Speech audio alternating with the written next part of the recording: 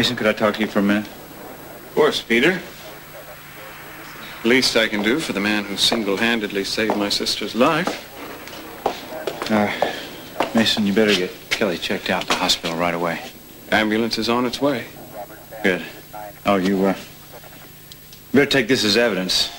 You can use it against him. Thank you, Peter. Of course, it's unlikely that there'll be any fingerprints on it but yours right now, but I'll make sure we go over it carefully. Yeah, the money's still in there, too. Had to leave it behind. Really? That's incredible. And you're a double hero. There's no end to the capital indebtedness to you. Well, it certainly isn't what was on my mind when I was trying to get Kelly out of there alive. Whatever was on your mind. We're grateful to have Kelly back safe. Excuse me, I want to go be with her. Daddy, I wasn't sure it was carrying me. And then I hear him whisper to me that that's a worry and everything's going to be all right, and I knew it was Peter. Very lucky that he had the courage to stand up against those thugs.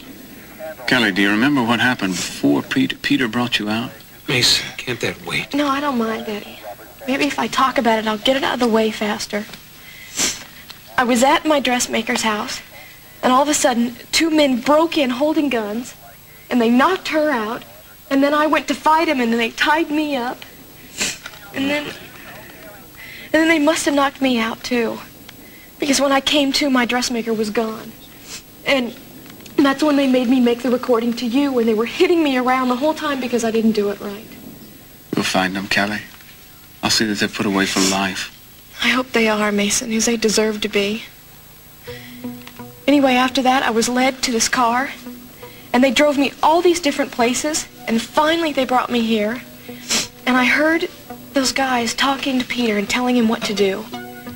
One of them said that they didn't trust him and they didn't want him there.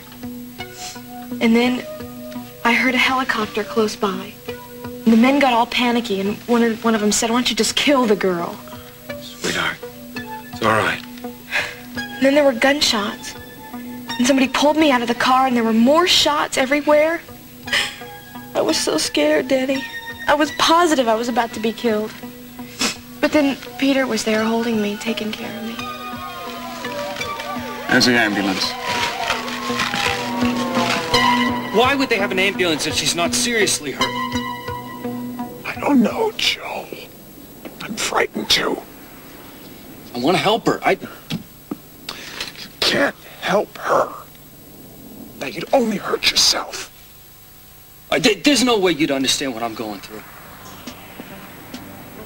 I'm too sure about that.